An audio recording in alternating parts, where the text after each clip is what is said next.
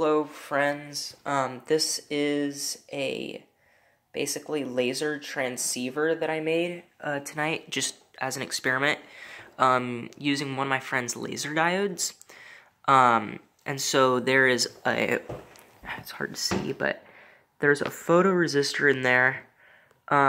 If you look really closely you might be able to see it.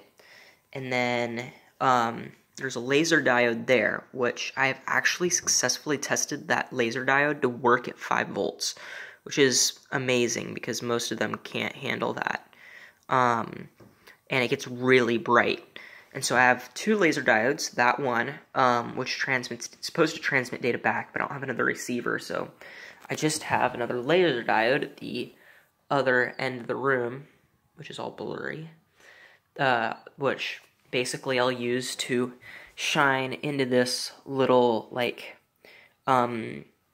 aluminum foil thing that basically focuses the light and allows it to hit that little photoresistor, sorry. And so this transistor here,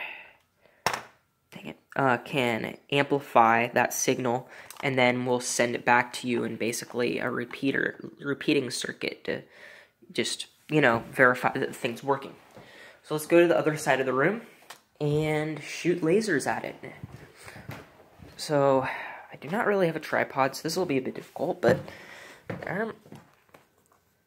basically there's a laser diode, but there's also an LED on the device that will flash very brightly if I hit it, which I will.